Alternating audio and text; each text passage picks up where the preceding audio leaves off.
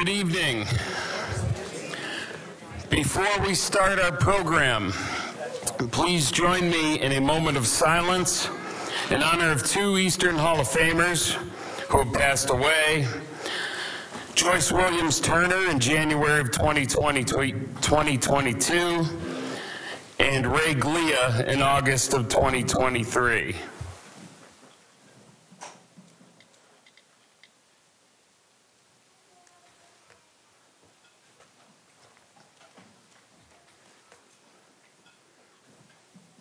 Thank you.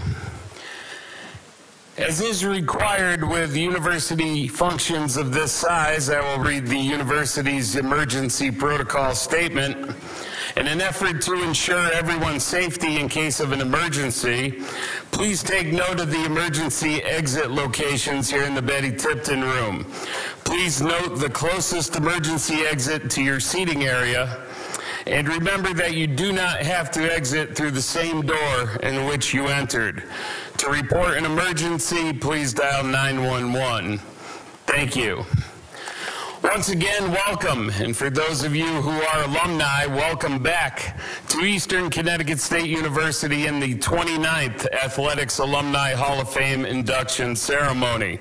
I am Scott Smith, chair of the Hall of Fame Committee, and I want to thank you for taking the time to join us as we celebrate the rich history of the Eastern Connecticut Athletics program through recognition of our alumni who have performed and achieved at a high level during their collegiate careers, and also our supporters who have had a tremendous impact on our teams and our entire athletic department.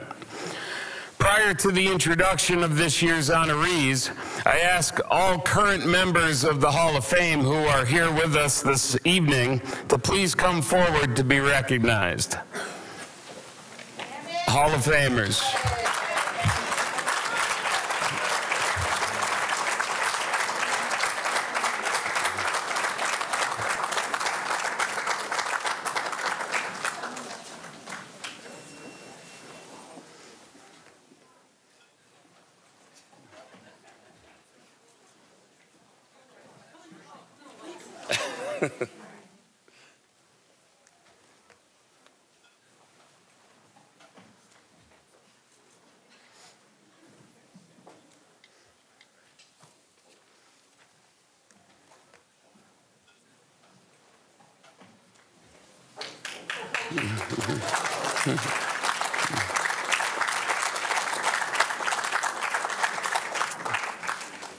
Please welcome back Jennifer Butts-Hounshell, Michelle Cunningham-Joost, Joe Fanaro, Sean Gilblair, Amy Golis, Bill Holowati, David Nicholson, Molly Rathbun, Lynn Reed, John Rubano, Tammy Schondelmeyer, Mike Susi, and Cynthia Walls-Washburn. A round of applause, please, for the members of the Eastern Athletic Hall of Fame. And now to formally introduce today's honorees. First, our 2023 Little East Conference Hall of Fame inductee, Eastern Hall of Famer Molly Rathbun.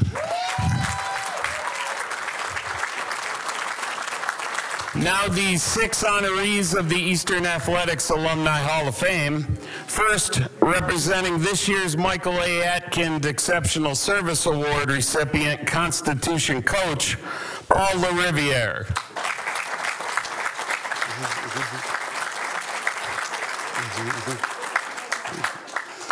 Next, our first Eastern Hall of Fame inductee, being presented by Eastern softball coach Diana Pepin, Ariel R. Cooper Porter.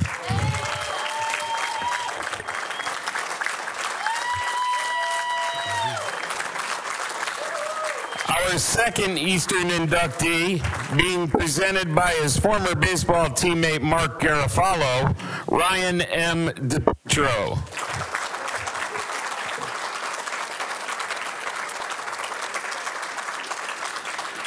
Our next inductee's presenter, former men's lacrosse coach Justin Axel, unfortunately could not be with us tonight. So our third Eastern inductee will be presented by his brother and former lacrosse teammate Matt Savage, Kyle J. Savage.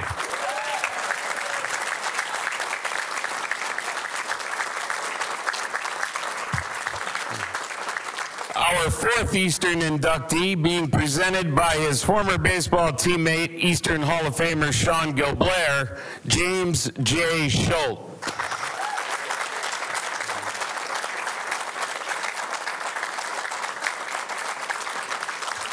And our fifth Eastern inductee being presented by her sister, Carolina Mendez-Krasinski, Karen A. Sweet.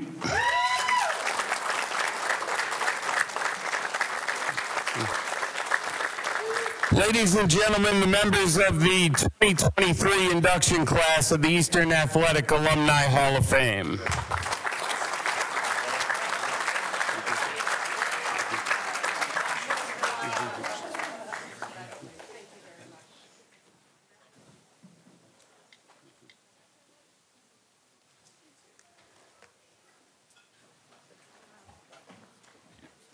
Thank you, Hall of Famers.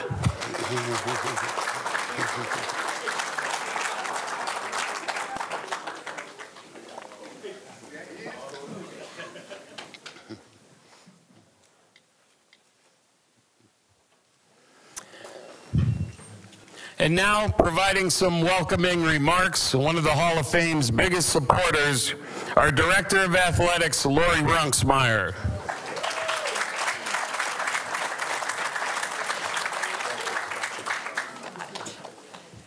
I know it says that I'm Michelle Delaney in the program, but I arm wrestled her for this opportunity because I needed a ride.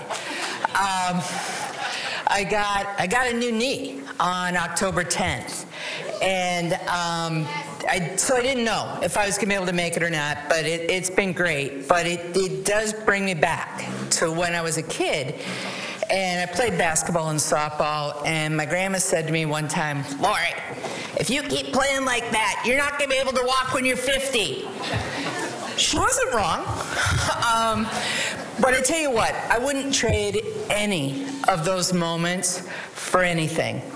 I remember a few of the wins. Probably I even remember a few of the losses. But mostly, I remember the times with my teammates. And they were great times and great memories that were worth any piece of knee replacement that I need now. And I think that's what I'd like you to remember and focus on tonight. That what you're here for are the memories that you have with your teammates, and frankly, the memories that you've left us with as your Eastern family as well. And that's worth so much, and so much that people who don't play aren't able to have. So I appreciate you. I thank you for being here. And I really want you to enjoy this for everything it is, the recognition of your successes, but also the recognition of your memories. Thanks.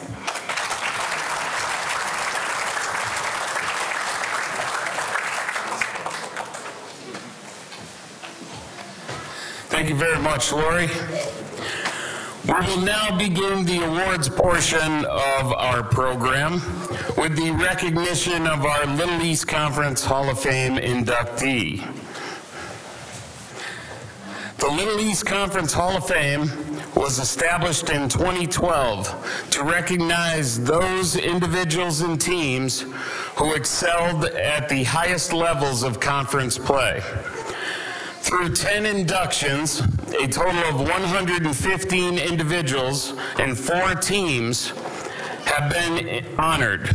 13 of those individuals and 2 of those teams are from Eastern. Each member institution chooses to honor its LEC Hall of Famers in their own way, so it was an easy decision for us to recognize our honorees during our own Hall of Fame ceremony. So let's do that. Sorry, technical. Here we go. There we go. Our 2023 LEC Hall of Fame inductee is the most dominant two-way player in the history of the Eastern softball program. From 2009 to 2012, for head coach Diana Pepin, this devastating right-handed pitcher and hitter led the program to an overall record of 144, 29-1, and a 62-8 record in conference play over those 4 years. Along the way, the Warriors won 3 consecutive Little East Conference championships, made 4 NCAA tournament appearances, winning 2 NCAA regional titles, and qualifying for 2 NCAA Division III World Series. In the circle, she compiled an overall 4-year record of 103-14, with 14 saves, 1,130 strikeouts in 770 2/3 innings, a 0.88 ERA, 94 complete games, 49 shutouts, and 9 no-hitters.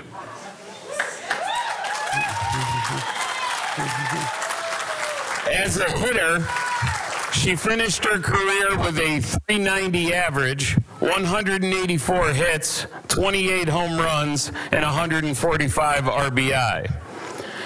At the time of her graduation, she held the program record in 10 pitching and 4 offensive categories. As for individual accolades, there were a few. She was Eastern Athletics Team Sport Female Rookie of the Year and also a 3-time Athlete of the Year. A 4-time LEC First Team All-Conference selection, 2009 LEC Rookie of the Year, 3-time LEC Pitcher of the Year, 2012 LEC Pitcher of the Year and Player of the Year, 2-time ECAC New England Pitcher of the Year, 2010 New England Player of the Year, 2012 New England Pitcher of the Year, and the only 4-time NFCA All-America selection in program history. Please join me in honoring one of the most decorated athletes in Eastern history, 2019 Eastern Hall of Famer and 2023 LEC Hall of Famer, Molly E. Rathbun.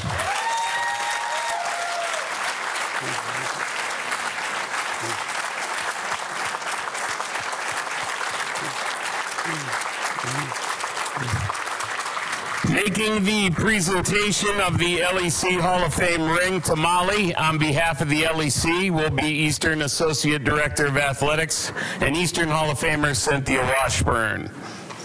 The ring's on the stage.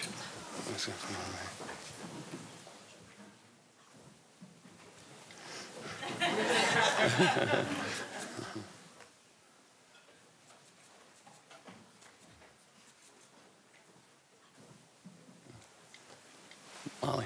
Okay. Hi, everyone. Thanks, Smitty. I don't have anything prepared because I have a toddler and a 2-month-old at home, so I promise to keep it brief, but just really thankful for the experience that I had at Eastern, not only as a softball athlete, but as a young woman as well, and you know, it's really, really amazing to be able to look back and have some great memories, and I wouldn't be the person or the player that I was without my teammates, my coaches, the support staff, and then of course my family too. It was really easy to be a confident pitcher when you had teammates that I had. One of them is being honored here tonight, Cooper. Congratulations to you and to all the other inductees, but really easy to be a confident pitcher when you go up 1-0 before you even step out in the circle. And I don't know how many times we did that. Cooper would go up, first pitch, home run, we're up 1-0. I haven't even touched the ball yet. So really easy to do what I did with the teammates that I had. So really appreciative of them, and I know I wouldn't be having any of this success or the awards that I have been given without them. My coaches as well saw something in me when I didn't even see it in myself as a young high school athlete, and just really thankful for everything that they've given me. You know, and part of me is really thankful to them, not just for the playing piece, but now I'm a coach as well, and I take a lot from them, so it means a lot to me. My family, my mom and dad are here tonight, and they've been there through it all. I have 2 sisters who were always there for me, even if it wasn't their favorite thing in the world. They had t-shirts that said, my name's not important, I'm Molly Rathbun's sister. So that was really just kind of their like fun thing they always did, and they supported me through it all. So I appreciate that. And then just want to give a special shout out to my husband and my 2 sons who are here. My husband did not know me in college, and probably a good thing because he still thinks he can hit off of me, but I think that's probably best for the marriage that he doesn't know the real deal. So no, just super thankful for him, and our 2 boys are here.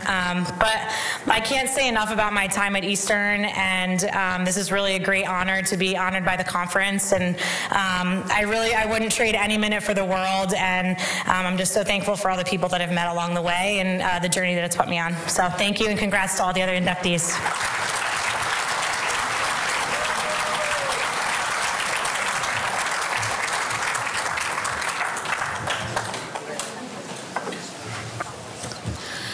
Congratulations, Molly. Success, champions, tradition, excellence.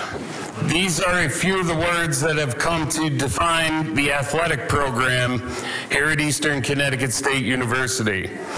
To honor that excellence, the Athletics Alumni Hall of Fame was established in 1986 to recognize the achievements and contributions of the dedicated athletes, coaches, and administrators who have made a profound impact on the athletic program here at Eastern. Including today, the Hall of Fame Committee has had the privilege of honoring 213 individuals by way of the Pioneer Award, Atkind Exceptional Service Award, or with our highest honor, induction into the Athletics Alumni Hall of Fame. The next time you are in the Sports Center, please be sure to visit the Hall of Fame room, which is located just a few steps down the hall from the main lobby. Permanently displayed on the walls of the Hall of Fame room are individual picture plaques representing all 158 Hall of Famers, as well as 2 perpetual plaques listing the names of our 26 Pioneer Award winners and 29 Atkind Exceptional Service Award recipients. There's also a virtual Hall of Fame kiosk, which allows direct access to our full Hall of Fame website, which you may also access on your mobile device. This Hall of Fame room serves as a permanent reminder of the proud history and tradition of Eastern athletics, a tradition that developed from a culture of high expectations and hard work by individuals, resulting in team success at the conference, regional, and national levels, and ultimately fostering a legacy of excellence by those individuals who have their names and pictures on that wall. Let us begin to celebrate that history and tradition by presenting our Eastern Hall of Fame awards. One of the most important components that have gone into creating the tradition of excellence within the Eastern Athletic Program has been the people who have given their time and talents in support of the athletic program in ways that may go unnoticed to the casual observer. These are the people who, either as individuals or as part of a group or company, have invested their time and resources in an effort to provide the little extras that helped establish Eastern as the standard for successful collegiate athletic programs. To honor these important individuals, the Hall of Fame Committee established the Michael A. Atkind Exceptional Service Award, which by definition is presented to an individual or individuals demonstrating a standard of loyalty and commitment to the Eastern Connecticut athletic program as exemplified by Michael Atkind. Michael Atkind was a longtime university volunteer who supported numerous E-Club Booster Club projects, athletic department events, and assisted with the care and supervision of Eastern's former baseball facility, Alumni Field. He did this for many years until his untimely passing on August 7th, 1991. This year, we are very proud to be honoring Athletic Department's former charter bus company, Constitution Coach. Back in 1990, two mechanics for the then named Eastern Bus Lines purchased the company and formed Constitution Coach. Mark Pager and Paul Snellgrove then began a 29-year relationship with our department, providing quality motor coach bus transportation for all Eastern athletic teams. Their vehicles were always in outstanding physical and mechanical condition, so much so that the thought of a breakdown or any issue arising never came to mind. Working with Constitution Coach was easy. Charter manager Paul LaRiviere, a Willimantic native, was the key individual responsible for coordinating all of our transportation needs. One call to Paul and our team travel would be taken care of with a quality bus and an invested driver. Paul would take the time to make sure the driver had a full itinerary for each trip, whether the team was traveling just down the road or down south on an extended trip. Many of Constitution's drivers became like family members to each of our programs, consistently traveling with the same team year in and year out. On extended trips, the drivers would often go above and beyond by helping with meal planning, laundry runs, and most importantly, taking the burden off of any transportation concerns off the minds of our coaching staff. Not only did Constitution provide quality bus service, but the company also supported the department and the teams by providing sponsorships, signage in our facilities, advertising in team yearbooks, participation in numerous golf tournaments, and sponsoring NCAA tournament broadcasts on WILI radio. Through it all, Paul LaRiviere was the key figure in our longtime relationship with Constitution Coach. Knowing Paul, he will say he was just a small part of a great team, which I understand. But when you do a small job and do it well, it certainly makes a big difference. For 29 years, the high quality and worry-free service provided by Constitution Coach and its management team of Paul, Mike, and Paul certainly made a big difference supporting our programs. On behalf of the Hall of Fame Committee, it is my pleasure to present the 2023 Michael A. Atkind Exceptional Service Award to Constitution Coach and Paul LaRiviere.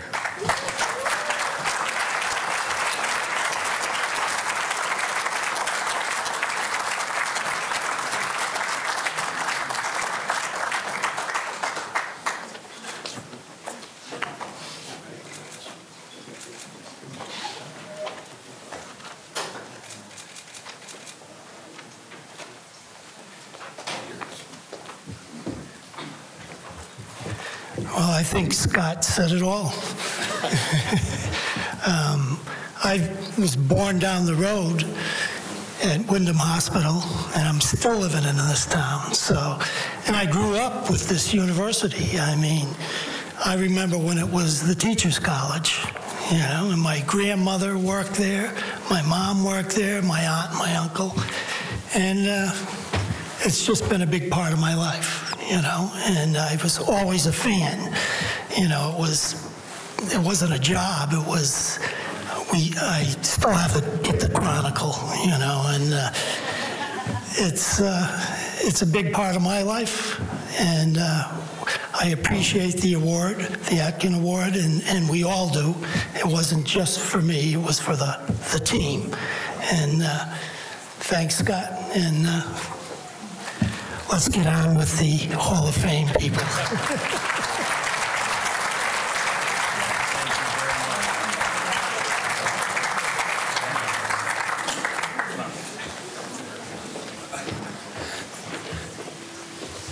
Thank you very much, Paul, and to everyone in the Constitution Coach family.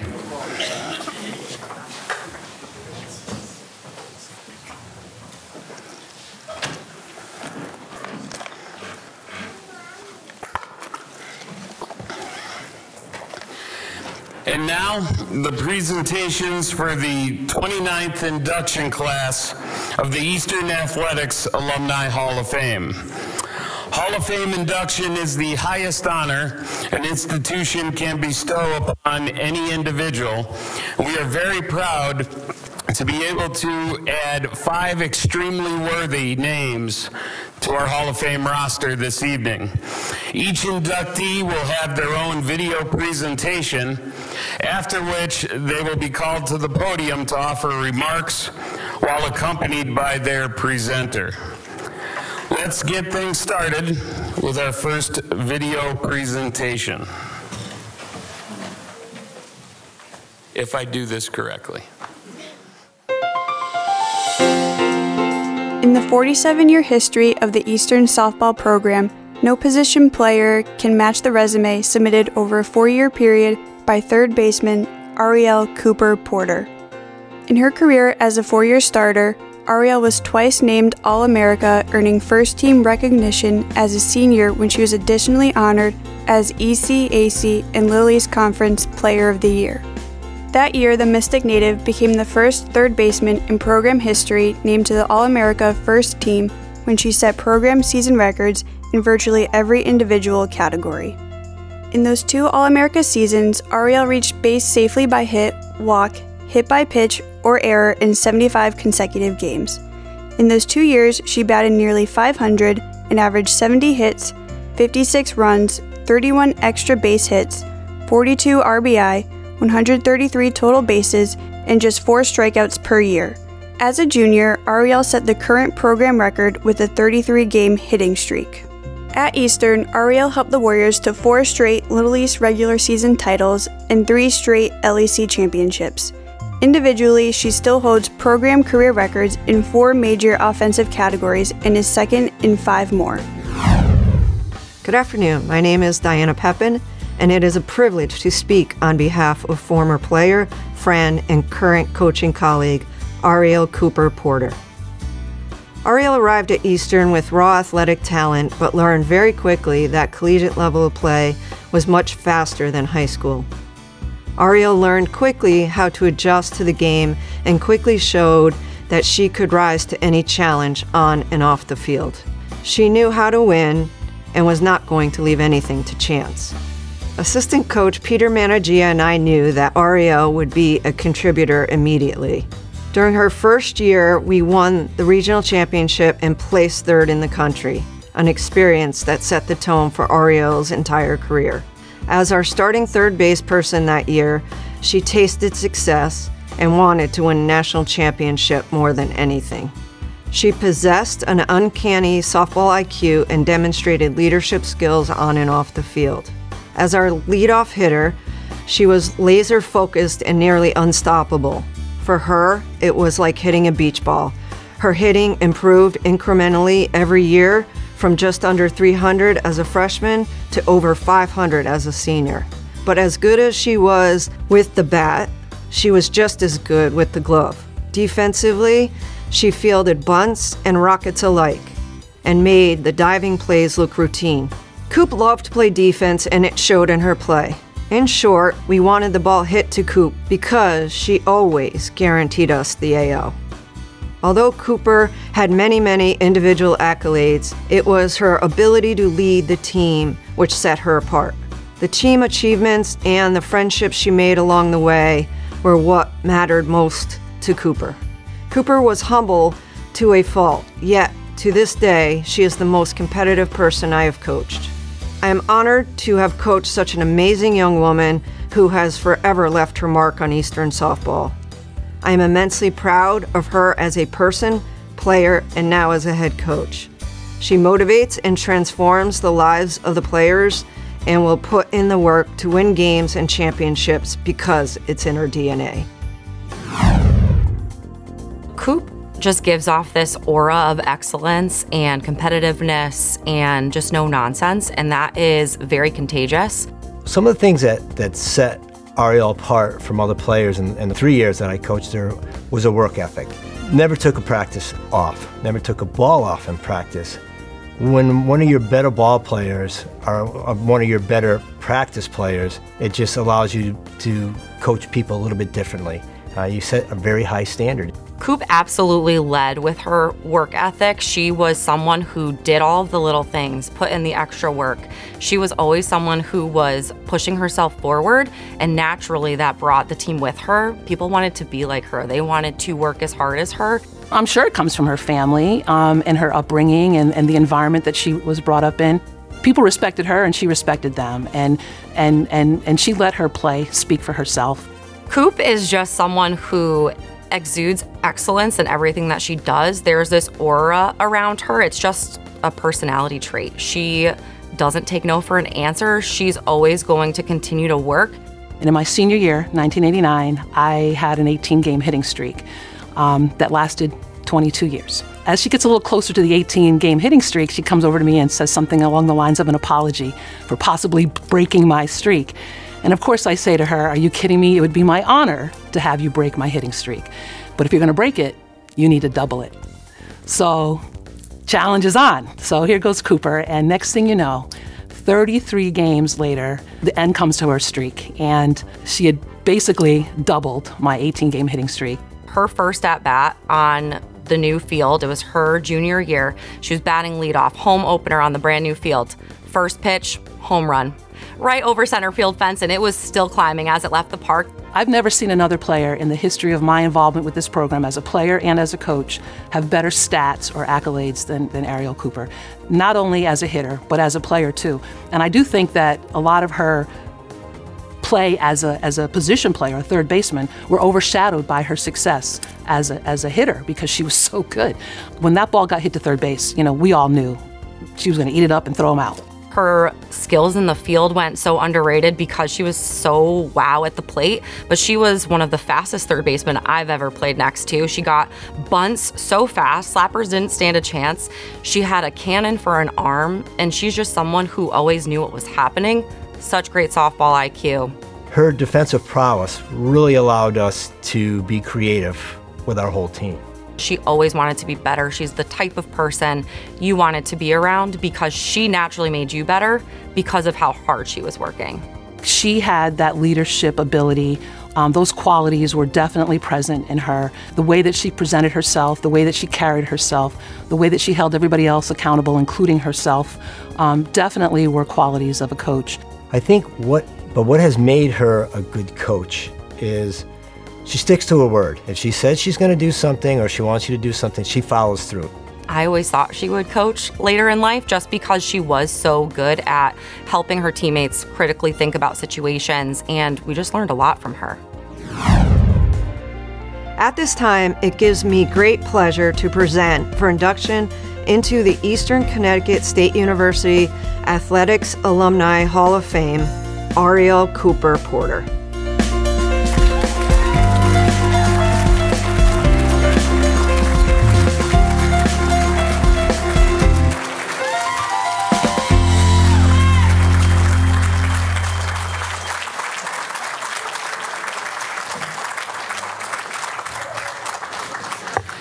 Eastern Hall of Fame inductee Ariel Cooper Porter and her presenter Diana Pepin.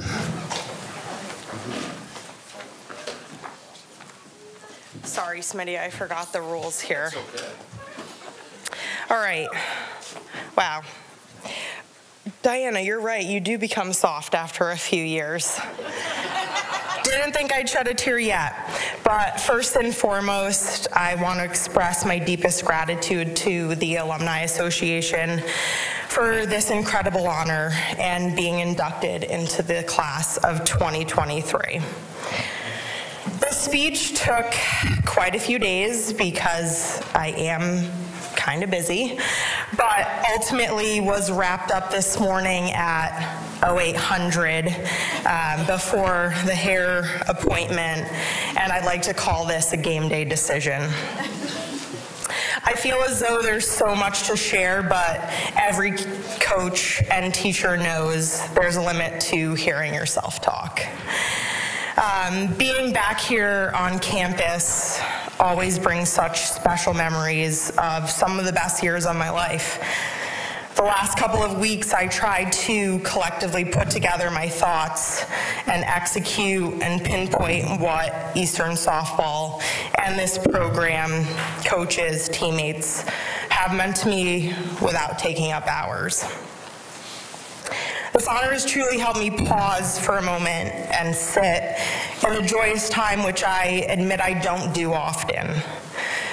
If you know me, knowing that giving myself credit and the satisfaction of a job well done is not my thing. And maybe it's the first child, first daughter energy, but boy, am I tough on myself. One of the goals I would like to work on come 2024. So this is the best I could do. Bear with me. On a rainy Tuesday in April, I was born via, just kidding. We're not gonna go that route. I will admit, I was not the high school kid excited about college. No real plan, and not the one heavily being recruited. Didn't have a college plan all laid out, but in the true Corey and Cooper fashion parenting, I knew I had no choice, and I was going somewhere. So I'm gonna throw it back. First time really meeting Coach Pepin, and yes, crying in her office. I finished my prospective student tour with my parents, and now it's time to sit down and get down to business. I was grilled by the Diana Pepin. We chatted, she asked how my tour was, what other schools I was looking at, and where Eastern ranked on my list. She put me in the hot seat immediately. The interrogation came hot and heavy. In closing, she asked me what I would bring to this program. The furrowed brow, we all know. I try my best. She asked me, what would you bring to this program? And I've never been put on the spot like that before. My eyes started to water, and I was at a loss for words. I had no clue. And in my mind, like, what would I bring to this program? Heck if I know. I do not know, lady. I am 18 years old. So I made up whatever I could and blurted out, fun? A will to live? I don't know. But I walked away knowing from that meeting, truly intimidated in my gut, that Eastern was the place for me. I took the bait, and here we are, Hall of Fame 2023. 4 years goes by very quickly, and so does 10. So, with all of that, there would be no Hall of Fame induction without the following. Gonna kick it off. Pete, Coach Managia. We met once upon a time at a UConn softball camp. No idea who you were, but nudged me to take a second look and check out Eastern. And after that, you couldn't get rid of me. Peter, one of the very few men who can make me laugh and 100% get my dry sense of humor. Peter, while I'm up here, one apology I would like to give you is that game I hit a triple and didn't care to slide. Please forgive me. Because that yell across the field, I still hear to this day, take her out. Diana, thank you for not listening to him. And you know damn well these kids in 2023 would never be able to handle that. Peter, the guy who answers every text, phone call, either on a beach or a golf course now, with grace. And my most recent Peter response, I'm retired now, good luck, and get a lawyer. I don't recall much, but I do vividly remember the last day I played on our field. My last at-bat, the loss of a season. I was done. Although you were no longer coaching my senior year, you were there, waiting behind the dugout. We hugged, shed a few tears, and you stated, what a hell of a career. Pete, you've always been honest with me, and I will always be grateful of that. Next up, Tammy. Tam. No idea who you were, but Lord, I was gonna find out. One of the best shortstops to grace Eastern, her energy was contagious. You light up a room. Everyone knows when Tammy is around, the vibes are always high. Tammy, the best motivator, with a megawatt smile and the strongest hug giver you could find. If you want a good back cracking or a little chiropractic refresh, get a Tammy Schondelmeyer hug. Tammy's passion for the game is unreal to me. In my eyes, she was always the definition of a true warrior, playing for those who came before her and supporting all of those who came after her. Tammy, I have no apologies for you due to being too scared to piss you off. Love you, Tam. And Diana. Oh, Diana. Coach Pepin. Pep, Diana Kirkpatrick, if you know. If you ever been in a van driving with her, buckle up. A coach, mentor, and a driving force of this program. Whatever Kool-Aid you were mixing, I was drinking. You showed up every day and held us to a true standard, respect, integrity, and don't be late for the bus because you will be left. That takes guts, corralling 20 know-it-all feisty young women on a day-to-day, and boy, did we sure put you through it. I do want to apologize for becoming a vegetarian mid-season with Priscilla and making you trek to the co-op for vegan sandwiches every day. My bad. But that showed your commitment to your athletes. We and I always knew you wanted what's best for us, and the love for the game and this program still shines bright for this day. Now that I'm deep in the trenches of my head coaching career, I know first how hard it is to show up for your athletes. Some days exhausting, some days fulfilling, and some days downright bad. It takes a special person like you to stick around year after year building success and a softball program. You know how to win, and you continue to support all who came here. I learned so much from Diana and being part of this program, but the best takeaway was that the mind is a complex and powerful place. Through my time here at Eastern, we focus on mental imagery, seeing yourself successful before you are. Believe it. So, I'll admit, every pregame, I would picture myself getting a leadoff hit right up the middle or out of the park, and that's just what I did. I wanted to be the best and showed up every game 100%. Diana, you instilled in me that I feel important and notable. And until this day, I always use that self-imagery. I see it, create it, the successful moment, and make it happen. After my freshman season, You wrote me a note that still hangs in my office today. I look at it whenever I am doubtful. And you wrote to me, "You are the best third baseman. Make third base your baby." And I sure did. Unleash your power and let it all shine. Leave it all out there. A few valuables from Coach Pepin that I keep with me is win. What's important now? Control the controllables. Be a sponge, absorb it all, and you can always learn something. Buy in. You have to believe. Not many get to experience the 2 College World Series in their time. Not many are two-time All-Americans. Titles, stats, though amazing, are just a blur and a memory of how special and fulfilling my time here was at Eastern. Our team was confident, controlled, and prepared to compete at the highest level. Magical of how well our team bought in. Our program was valued upon expectation, which is something very hard to explain.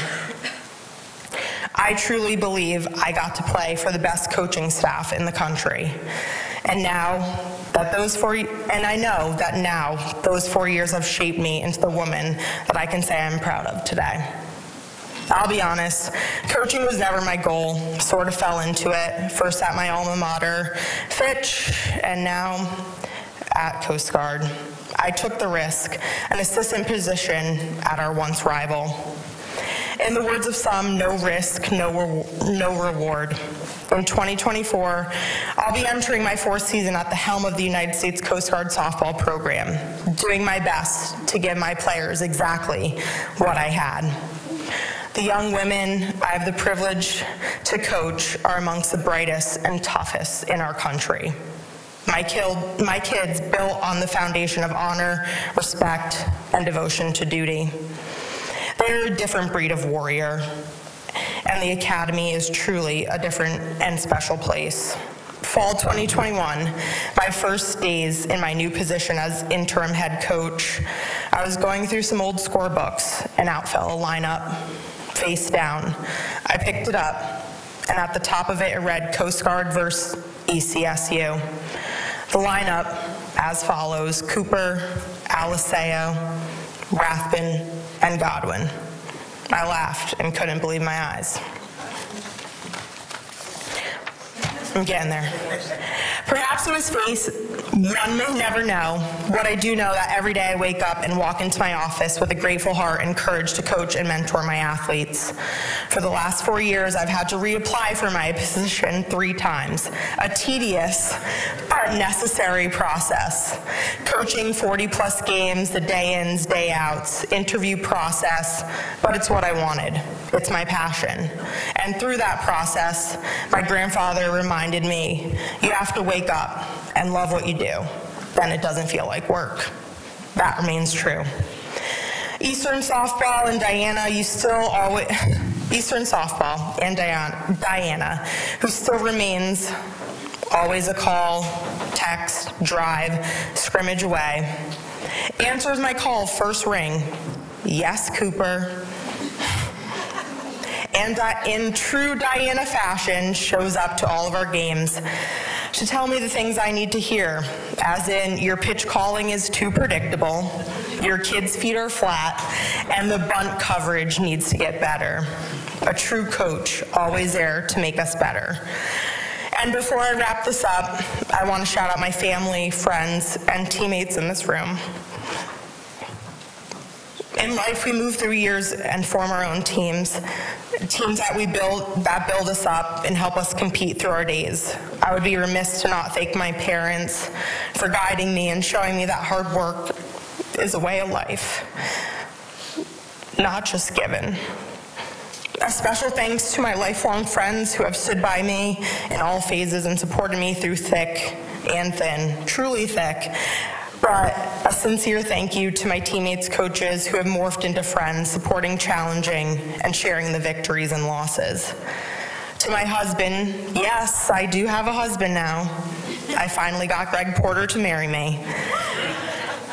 always believed in me and pushed me to recognize my accomplishments. I would not stand here today without your unwavering belief and abilities in dealing with the coaching mood swings starting preseason and beyond. All in this room who are here today, who are steady and support me through who have been instrumental to me, and I cannot express how grateful I am to have such amazing people in my life.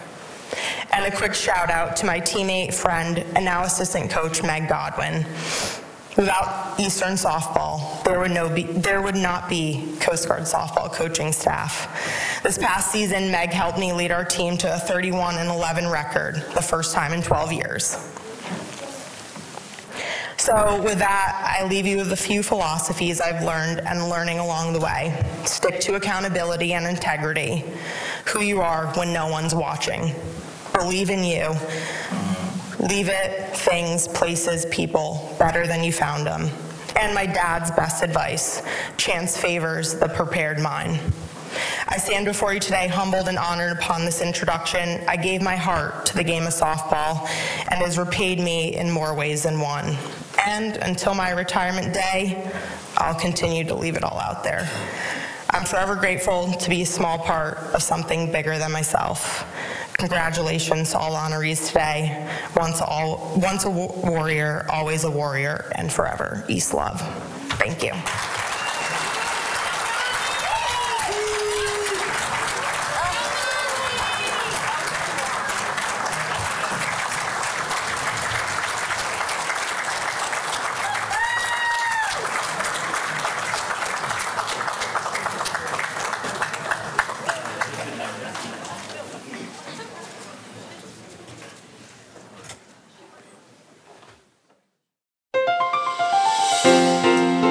Despite playing only 3 seasons before moving on to a professional baseball career, Ryan M. DePietro won more games than any left-handed pitcher in the 75-year history of the program. The National Pitcher of the Year as a sophomore and a 2-time All-America and 2-time ECAC and Little East Pitcher of the Year, Ryan won 29 games and lost only 3, striking out an average of nearly 10 batters per game. Buoyed by Ryan's 93-mile-an-hour fastball, Eastern won back-to-back NCAA regional championships and finished 2nd and 3rd, respectively, in national tournament play. On an individual basis, Ryan pitched the 10th complete game no-hitter in program history during his career, equaled the 32-year-old record with 19 strikeouts in a game, and set the current record by winning 19 straight pitching decisions. Nearly 2 decades after leaving the program, Ryan still ranks among the all-time top 10 in 8 pitching categories, including wins, strikeouts, earned run average, and winning percentage. In 2010, he was named to the D3Baseball.com Team of the Decade as a first-team choice. Good evening. My name is Mark Garofalo. It is a privilege to speak on behalf of Ryan DePietro as the newest member of the Eastern Connecticut State University Athletics Alumni Hall of Fame. Ryan and I met as incoming freshmen in the fall of 2002. By chance, our rooms were next to each other in Burnett Hall. Had we not met, I'm not sure that Ryan makes it through that first fall. So I'll pat myself on the back and take some credit for his success.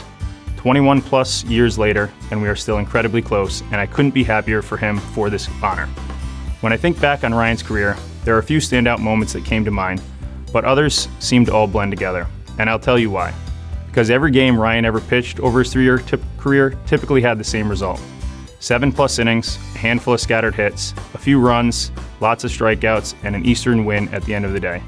It didn't matter if it was a Saturday in March or the World Series in June, Ryan was always on.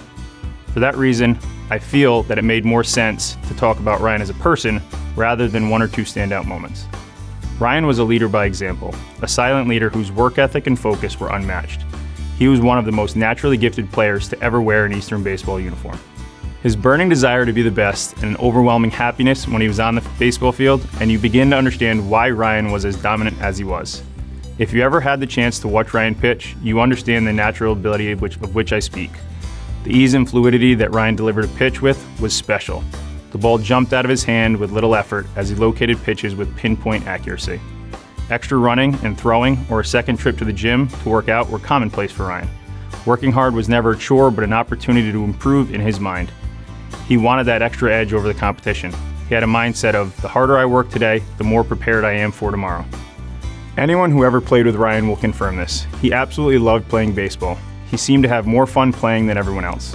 He had a carefree, laid-back attitude that helped propel him on the field. When the pressure turned up, he was always calm and in control. As an infielder, I was fortunate to have a front row seat to Ryan's greatness from on the field for every one of those games.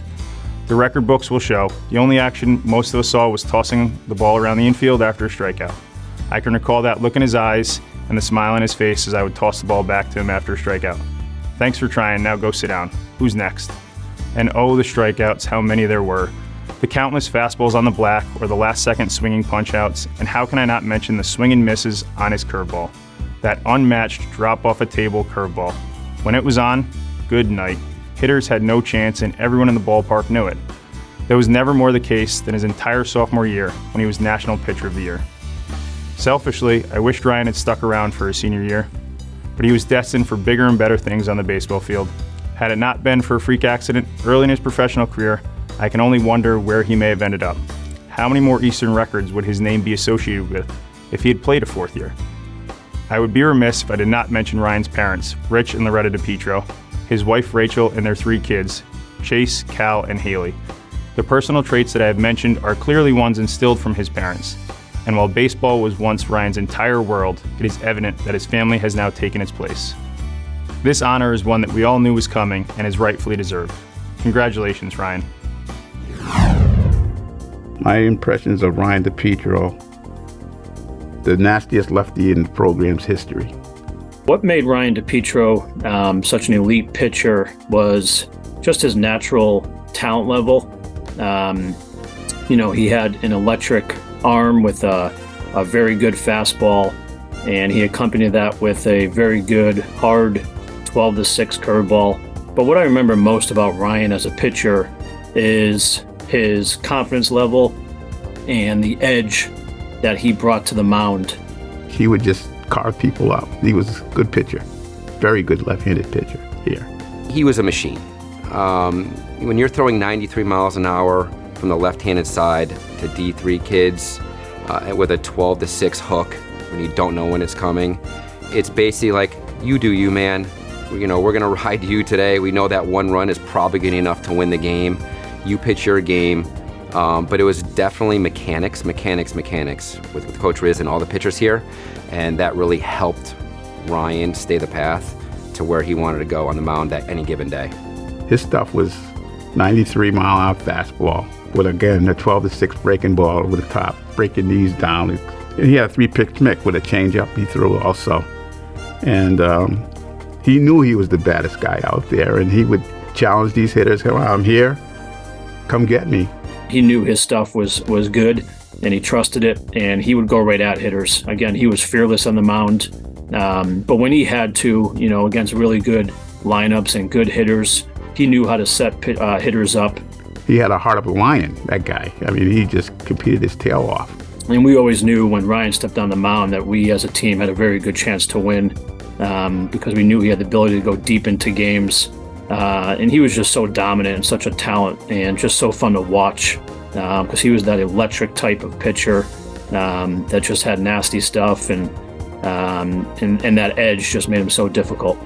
He was the most dominating pitcher in New England, I think, back then. I mean, his numbers were that good. I mean, he was just, and he worked at it. Don't let anybody think that he didn't work because he worked hard.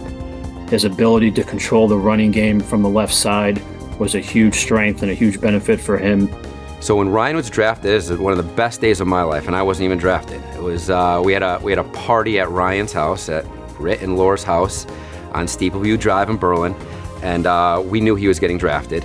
And the moment when they called his name, it was like someone from a small town kid made it. There's no question in my mind that Ryan could have made a very good run in professional baseball, but again, injuries happen, unfortunately, but I'm a big believer that everything happens for a reason. He deserves everything he deserves. He's well deserving in the Hall of Fame, and I'm proud of him also. Very proud. I'm glad to call him my friend. At this time, it gives me great pleasure to present for induction into the Eastern Connecticut State University Athletics Alumni Hall of Fame, Ryan M. DiPietro.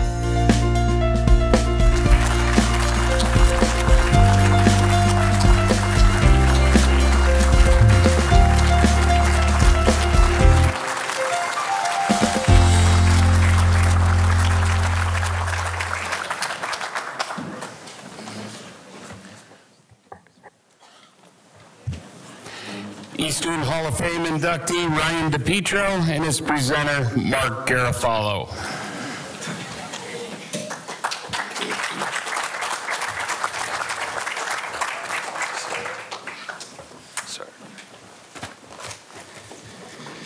Good evening, everyone. Thank you. Appreciate it. After seeing that video, it makes me want to run out there and give you 7 more strong innings, to tell you that much.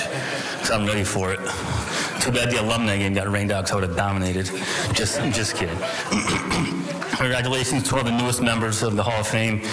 I feel very honored to be on this stage with this group.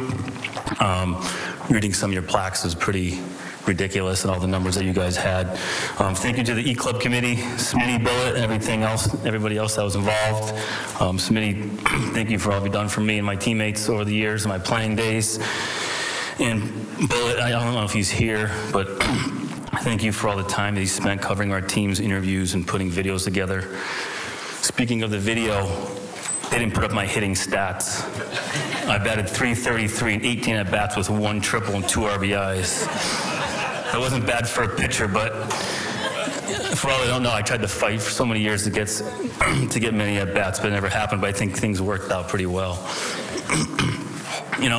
I'm on this stage as a result of support and love from family, friends, and teammates. The game of baseball is hard enough, but without the support of countless hours that people put into to help me be the best player I can be.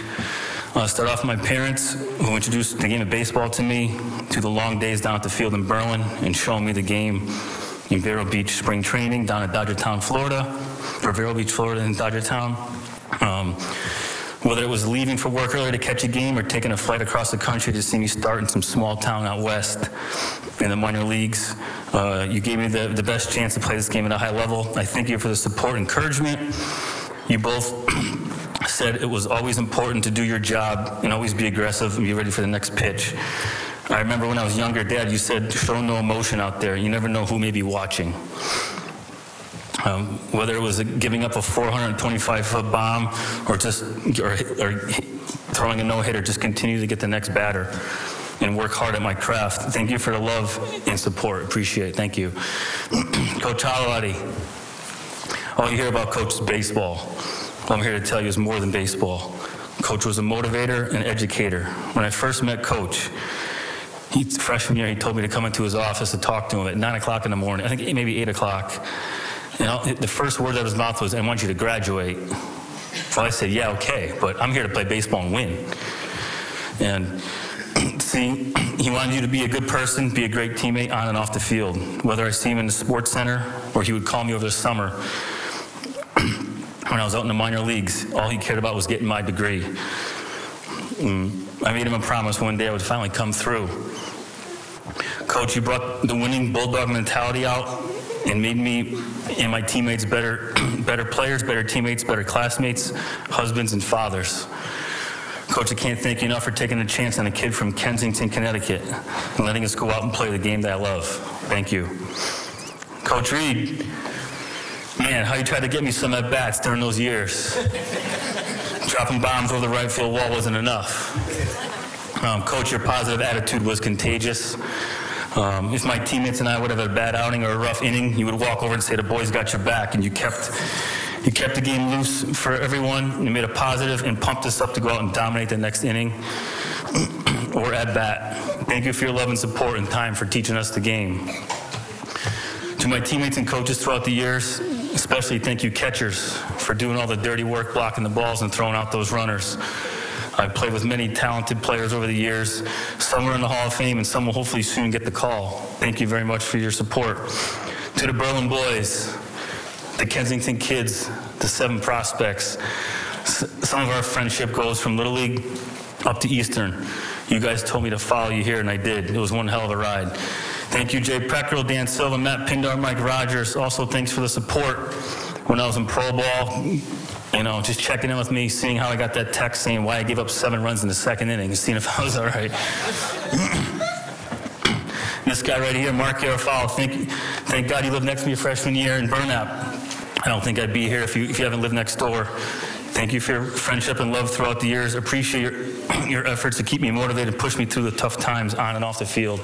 Love you, thank you. A few families I'd like to thank. The Garofalo family, Mr. and Mrs. G, Matt and Melanie, thank you for treating me like a son, one of your own, during your baseball trips. Hollowatta family, Mrs. H and Jen, thank you for your support and encouragement. My in-laws, Jim and Mary Catala, thank you for helping me with the kids when times get crazy, being there for Rachel and I. Much appreciated. And finally, my final 4, my kids, Chase, Cal, and Haley. They're out there somewhere. Be kind, have fun, and be an athlete. If you're looking for a role model to look up to, no, it's definitely not me. But look up to your mom. My wife, Rachel, has the biggest heart. I know she looks to help others before she helps herself. Rach, thank you for the support in running with this crazy pack of 5. Thanks for keeping us all in line during the busy schedule. I admire your work ethic and patience, because we know how baseball can get boring at times, watching the boys play. Rach, I thank you, I love you. I promise you won't hear any more Glory Day stories for a long time. And with Coach Odie, appreciate your friendship. I know my golf game stinks, but hopefully we'll get back on it, and hopefully you lead the boys next spring to get back on top. Thank you, everyone. Appreciate it. Thank you very much.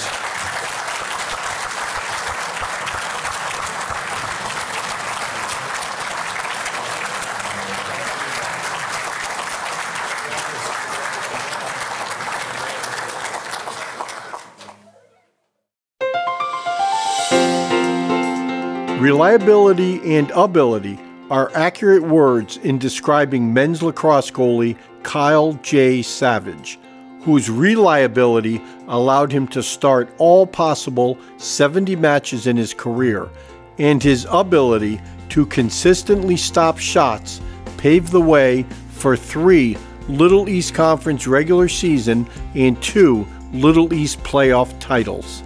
The Southington native was a 4-time All Little East selection who helped the Warriors to 24 wins in 25 Little East regular season contests, an overall record of 45-25, and spots in 2 NCAA tournaments, including the program's first NCAA tournament win. The 2-time team captain was voted the conference's premier goalie as a senior in 2009.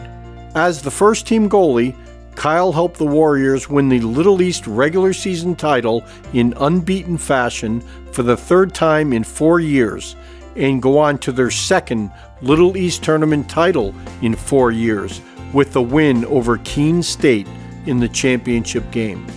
4 days after that championship game, Kyle made 15 saves to backstop Eastern's first NCAA tournament win, a 10-9 overtime road victory over the U.S. Merchant Marine Academy. In his career, Kyle played 93% of a possible 4,200 minutes in goal, and today still ranks first all-time in appearances, starts, minutes, wins, and saves. Ladies and gentlemen, honored guests, and distinguished members of the Eastern Connecticut State University community, today we gather to celebrate the induction of a true legend into the Athletic Alumni Hall of Fame.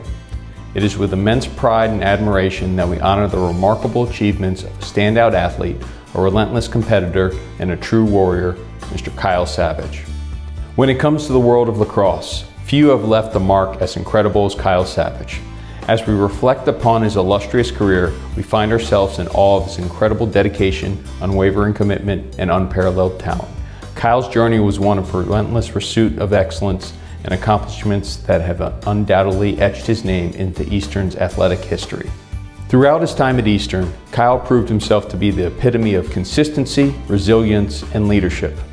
As the only four-year starter in goal for the men's lacrosse program, he showcased an extraordinary level of endurance, never missing a single match in his entire career, an astonishing 70 consecutive starts.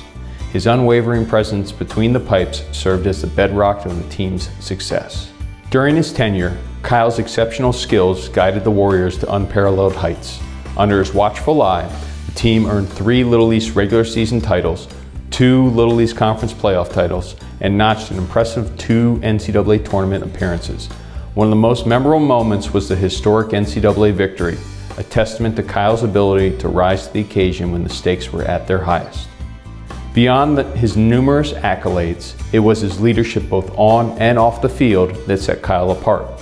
He led by example, guiding his teammates with a blend of determination, humility, and camaraderie. As a 2-time captain, he inspired his fellow players to believe in the power of unity, elevating his entire squad to new heights. I believe the year before I arrived, Kyle had set the single game save record at Eastern versus number 3 RIT with an incredible 25 saves. Unfortunately, he still let in 13 that day, but was able to redeem himself his senior year with a thrilling 13-12 win over the national championship program. Kyle's achievements are etched into the record books, with his names adorning multiple season records that remain unbroken to this day. But his legacy extends beyond statistics. It's a story of passion, perseverance, and sheer will. His dedication to the sport, even years after leaving the program, is a testament to the profound impact that lacrosse had on his life. As we celebrate this momentous occasion, let us recognize the profound influence that Kyle Savage had on our beloved university and the sport of lacrosse. His entry into the Eastern Connecticut State University Athletics Alumni Hall of Fame solidifies his place among the finest athletes that have graced these grounds. On behalf of the entire Eastern community, I extend our heartfelt congratulations to Kyle for this well-deserved recognition. May his legacy inspire future generations of Warriors to pursue greatness with the same tenacity and grace. Thank you, Kyle, for your immense contributions to our university and the sport we all hold dear. Congratulations on your induction into the Eastern Hall of Fame. I think the point when he knew he wanted to be a goalie is when he started to be in a hockey goalie, and then he was separate from the position that I played, and it was really a position that he could make it his own and excel at and be different. There was always battles, you know, one of us coming in crying or arguing or getting to a fight. You know, we were both very competitive. I was always the one that wanted to score, and my brother was always the one that wanted to play defense and be the person that you had to score against. He was the glue guy. From freshman year on, all 4 years, he was the glue guy. He was going to keep everyone together. He was going to be the guy that kind of made us an actual team. That leadership, that accountability. He was the type of teammate that you wanted to play for. He was really a team-first guy, both on and off the field. So I think that was one of the things that was really special about him as a person. What made him stand out is he was always interested in what was going to be the best for the community that he was a part of. You have to be mentally strong, mentally tough. You got to be able to look past the goals that are scored on you. You got to have a short memory. He was a leader on the defensive end, and you have to be as a goalie. You're the one communicating. You're seeing the plays happen. You're yelling at the defense. You're calling out numbers, who people to guard. So there's a lot going on being a leader vocally. And then ultimately, you're the last line of defense. He was fearless. Obviously, he had great skill sets. He executed well at his craft, but he was fearless in that position. So regardless of who was shooting, where they were shooting from, he was going to put his body on the line. His reflexes were incredible. So somebody could be right on the doorstep, and where it looked like they were easily just going to put the ball in the back of the net, he would have these incredible reflexes to make those saves. You knew Kyle was going to give you a chance to win every game. You never had to worry about Kyle behind you in the goal. You know he was going to give you, you know, a chance to win, and you know you were going to steal a couple goals when he was in goal. So you never really had to worry about that at all. We knew he was going to be the guy that we could rely upon. And I think over the course of that 4-year period, it just became that much more evident that he was going to be unstoppable. When it came to big games, you knew he was always going to show up. There was never a worry about what Kyle was going to give you, what our defense was going to give you. You knew the defensive side was taken care of. He kept it light pretty much all the time. But yeah, the intensity was underneath that. You can tell the intensity was underneath that. The focus was always there. He became a different person right after, right before a game. He knew to be really focused. He would go through his own little rituals, not to really go up to him maybe right before the game and get him riled up or anything. So he was more a calm person right before, go through his rituals, and then go over the game plan, and then would execute and be a leader on the defensive end. He was a great communicator, so he really was the conductor of the group. He was able to really direct traffic and make you comfortable. So as a player and kind of being able to have that support system right there next to you the whole time made my job a lot easier. I was able to go out and have faith in what I needed to do because I had faith in what Kyle was going to do. At this time, it gives me great pleasure to present for induction into the Eastern Connecticut State University Athletics Alumni Hall of Fame, Kyle J. Savage.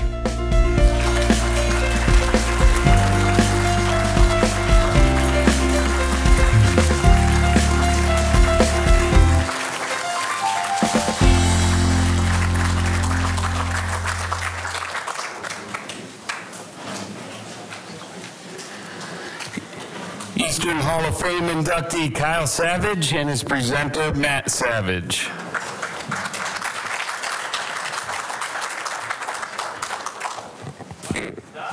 Thank you. My buddy Billy Morgan over there said, "You're up next, no pressure." I said, "I'd rather be in goal right now, honestly." But good evening. It's truly humbling to be standing up here tonight celebrating alongside such a prestigious group of athletes. Congratulations to you all. Thank you to the Hall of Fame committee for this honor, and a special thank you to Bully and Smitty for coordinating this special day. Thank you to all my family, friends, former teammates, and coaches for making the trip today. Standing up here certainly doesn't happen without your support. Thank you to my parents who have always supported me on and off the field. Mom, you always made sure I had every opportunity to play the sport I loved. I know being a goalie mom is not easy, and I blame myself for your inability to hold back from shrieking loudly while watching any tense sporting event, even to this day. Dad, while work took you down south, you refused to miss a game. Bullet helped burn DVD copies of every game so I can send down to you. I always look forward to breaking down game film with you, even though you had zero lacrosse playing or coaching experience. Kelly, you've been my rock for 18 years. While at Eastern, you were my girlfriend, tutor, and sports psychologist. In fact, you were such a good tutor that word quickly spread around the team. By mid-season, while at practice, I'd have players yelling things like, "Hey, Savage, did pink backpack take business 101? Your selflessness is one of the many remarkable qualities that make you an amazing wife and mother to our 3 children, Brennan, Camden, and Quinn. Much of our time is now spent on fields where we hope our love and lots of patience shape the future lacrosse players. Next to you, Matt, my twin brother, presenter tonight, and lifelong teammate. From the womb to when we stepped off the field our last game, our last college game, you've always been my favorite teammate. Sorry, DJ. Having one of Eastern's best attackers shooting at you growing up certainly played a role in me being here today. My lacrosse career began in 3rd grade when my youth baseball coach, Coach Winneman, convinced our entire baseball team to switch over to this new sport in town. This is where my love for the sport started. It was around 5th grade that I jumped into the goal. It was a pretty easy tryout. The coaches threw a solid rubber ball at you, and if you weren't scared, you were in the job. After a few games, I found my rhythm. Not long after that, I was being called up to fill in for the older teams. Until Jim Warnock became my coach junior year of high school, lacrosse was just a sport. One that I loved, but always expected high school would be the highlight of my career. He pushed me to be the best student, player, and person I could be. He always believed in me before I even believed in myself. Eventually, this led to opportunities to play beyond high school.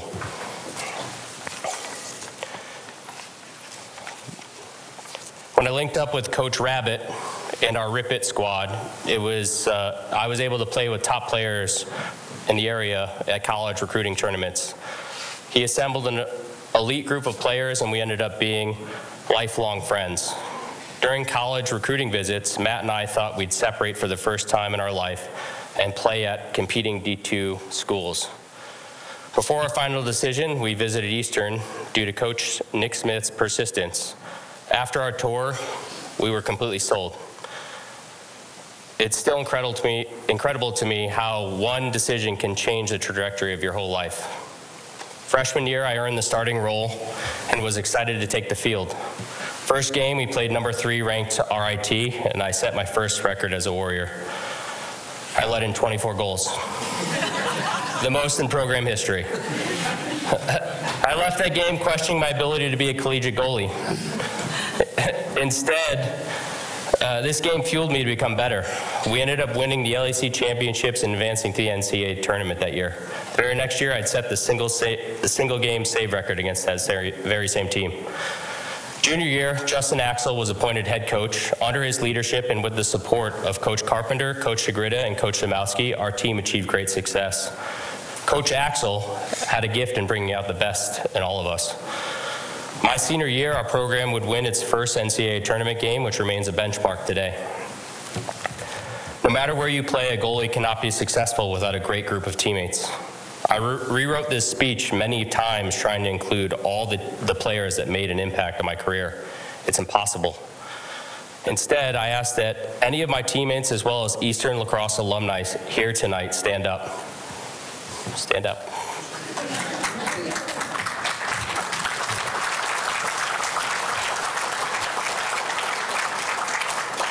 Every single one of you played a role in me being up here today.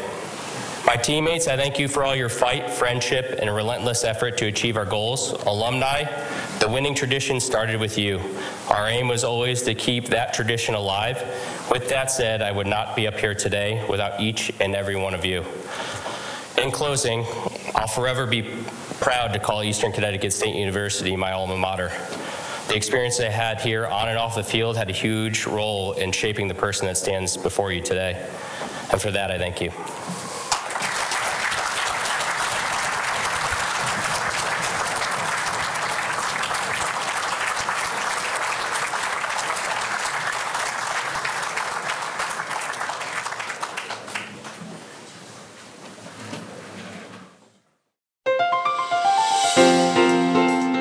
One unique fact tells you all you might need to know about the celebrated baseball career of James J. Schultz, one of the most versatile players in program history.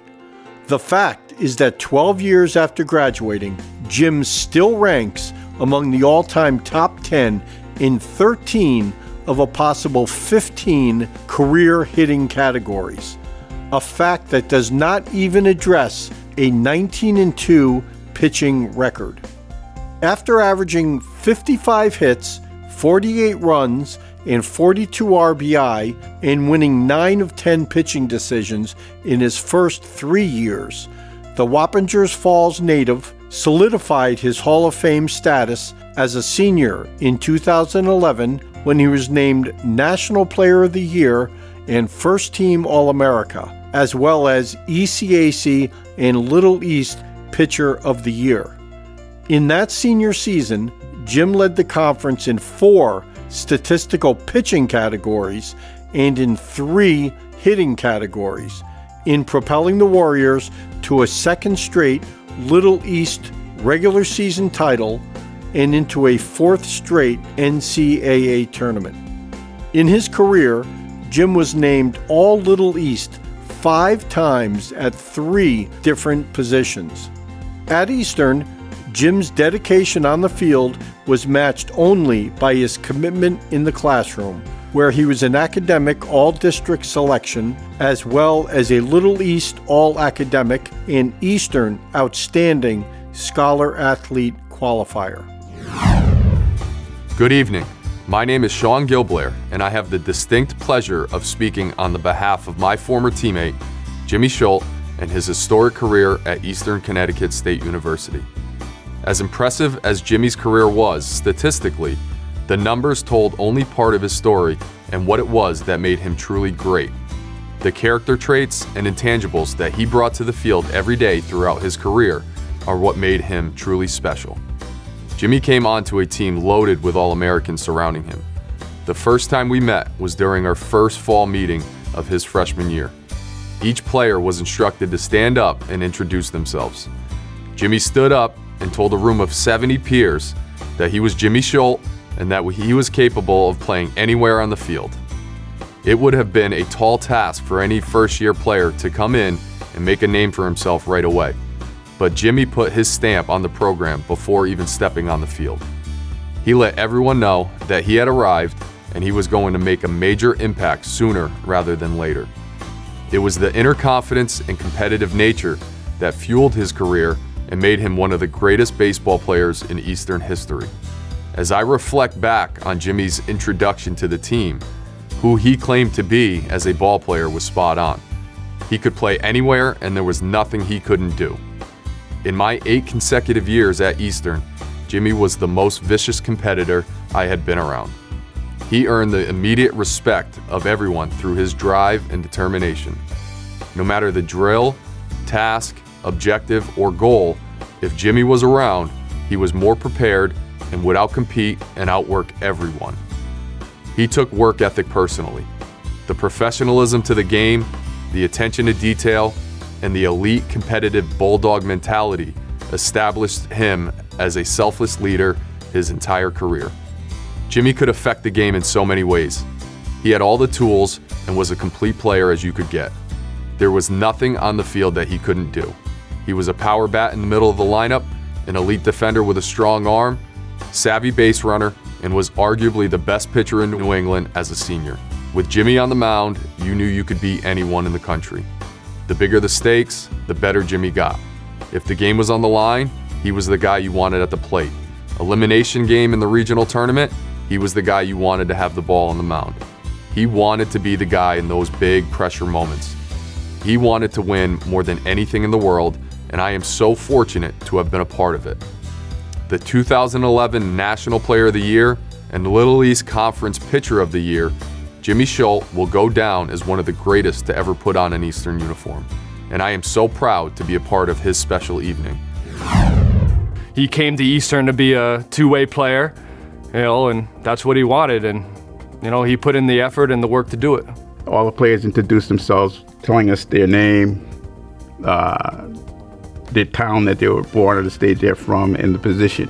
And it came to Jimmy, and he says, Jim Schultz, Fishkill, New York, play anywhere. And Coach Holloway looks at me and looks at the coaches and goes, what the freak? Who is this guy? I would characterize Jim as just an all-around, genuine, good person that's going to give you 110% no matter what it is. Jim just has that professional mentality. That's the Eastern way, Eastern baseball, and that's what Coach Holloway always talked about.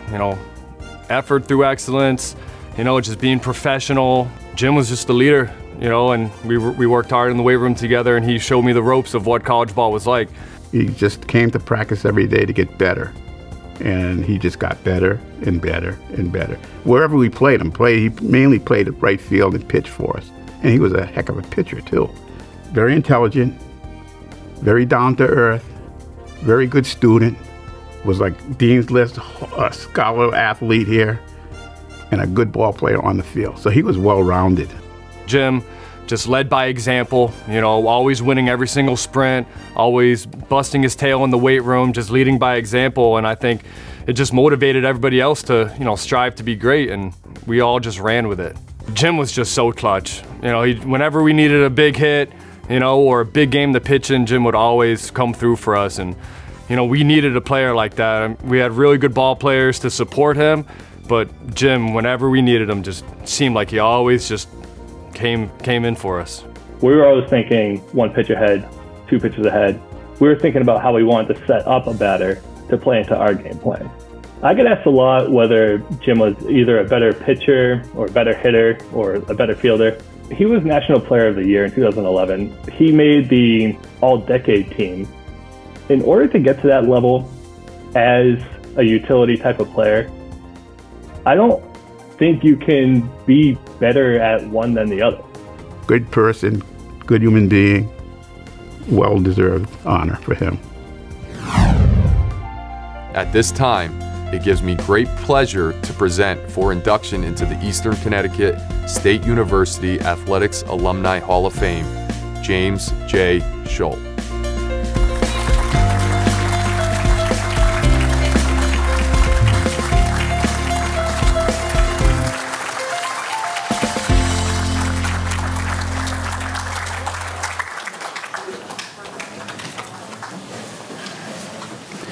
Eastern Hall of Fame inductee Jim Schultz and his presenter, Eastern Hall of Famer Sean Gilblair.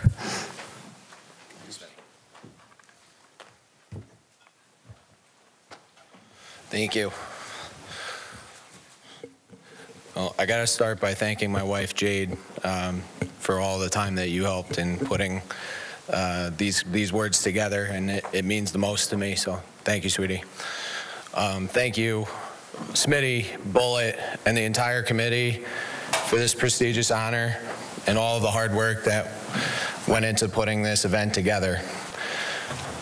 I am incredibly grateful to receive this recognition today before my Eastern peers, teammates, coaches, and family.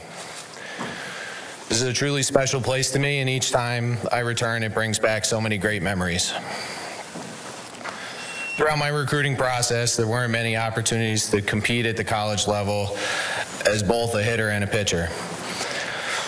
A big reason why I chose Eastern was because I saw an opportunity to do both here.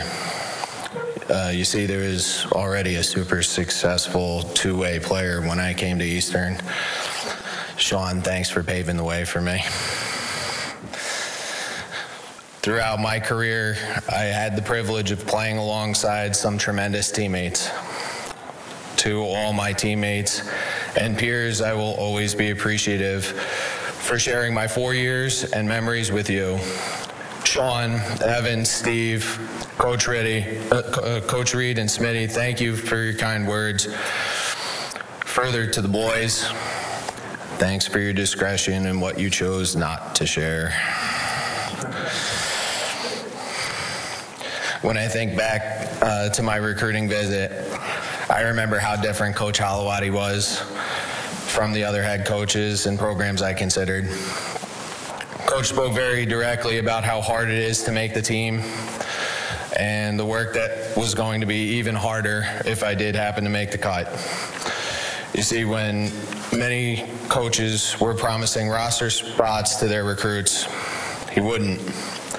When I asked him whether he was open to having another player like Sean pitch and hit for him, he only promised that it would be a really difficult undertaking.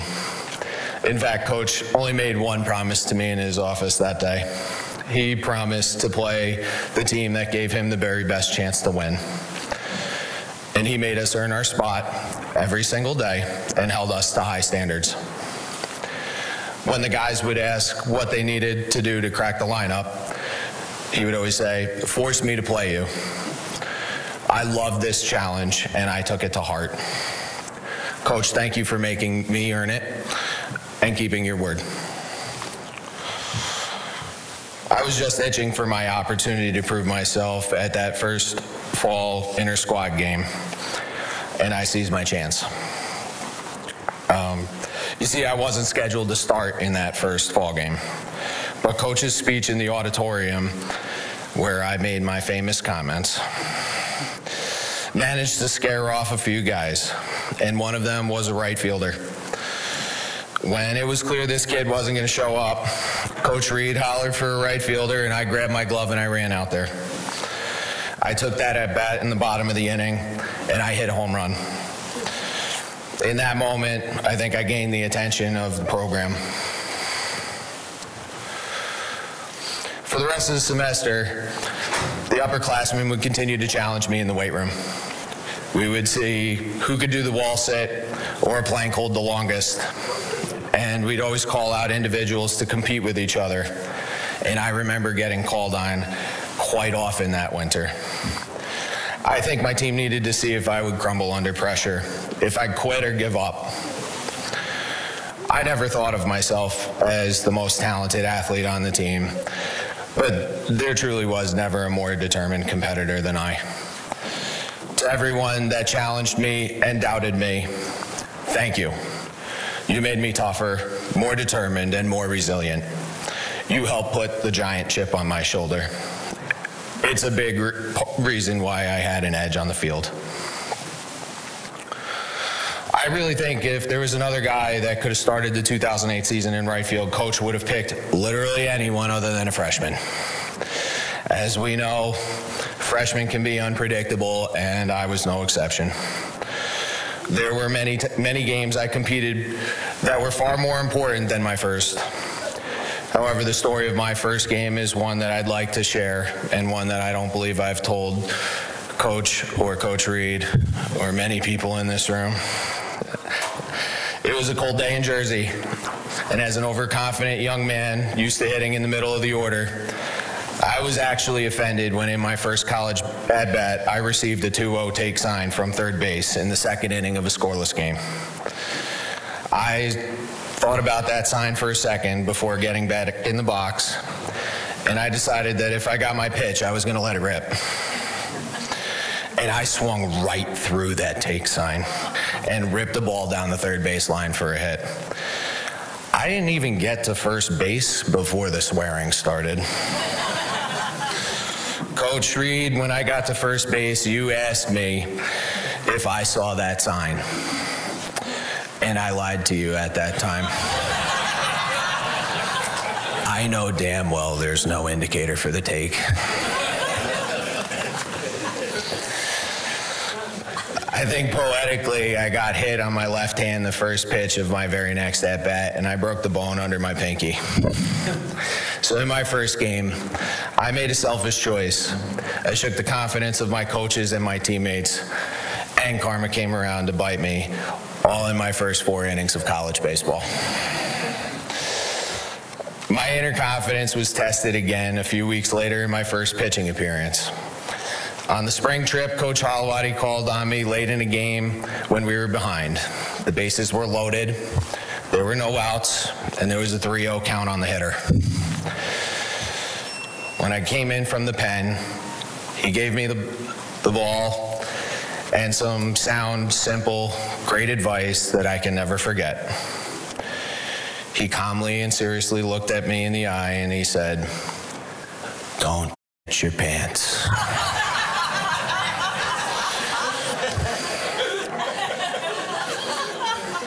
Thanks, Coach. I got the first guy out, and I made it out of the inning. Gaining this sort of experience as a freshman was crucial to my emotional development. These little moments I shared are some of the cornerstones that strengthened my confidence as a player. And had I not experienced all of this as a freshman, pushed through the adversity, and failed as much as I did, I likely would not have developed into the same player and had some of those successful moments later in my career. As a freshman, I learned that there were new levels I could be pushed to physically. I learned how to play through pain, and that I needed to continue working on my weaknesses.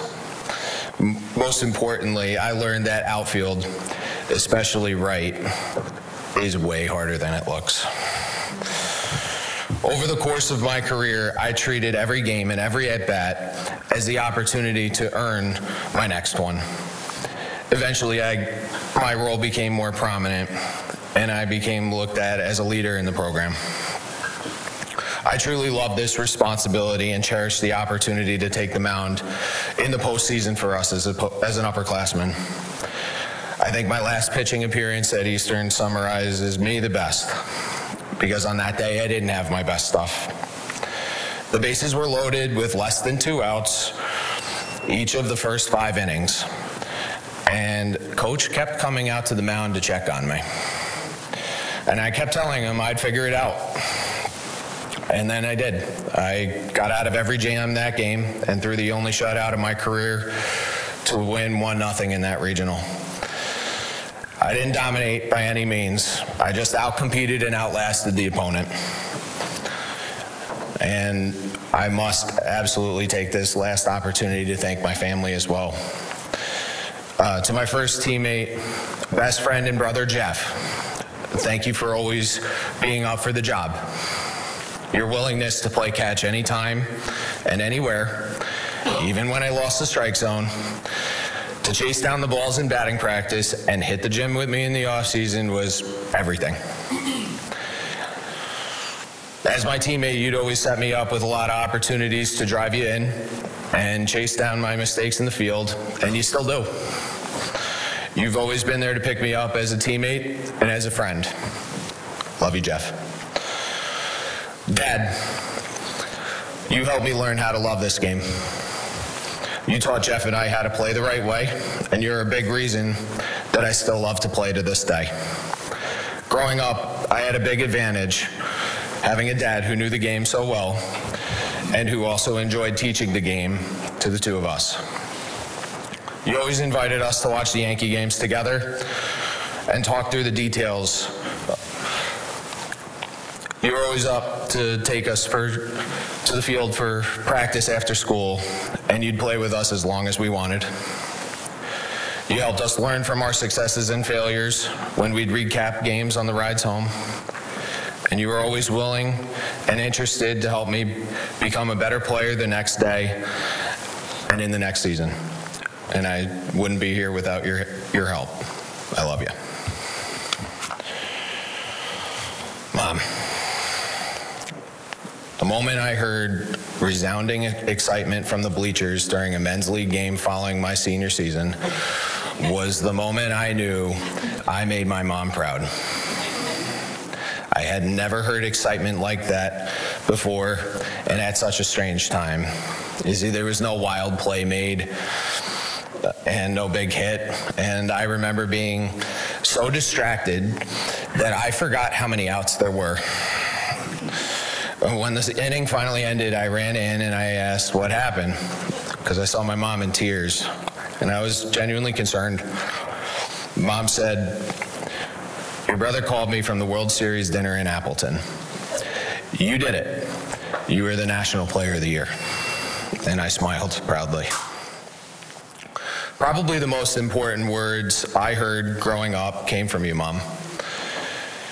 You would say, "I don't care what you decide to be when you grow up, as long as you decide to be the very best one of them." Mom, thank you for all the long road trips to the tournaments, the showcases, college visits, and always being the very best and loudest fan in the stands. I may not always have acknowledged your presence during the games, but I always felt your love and support. Your unwavering encouragement cannot be understated. I love you. To my coaches, peers, teammates, and family, I can never repay you for all that you have given me.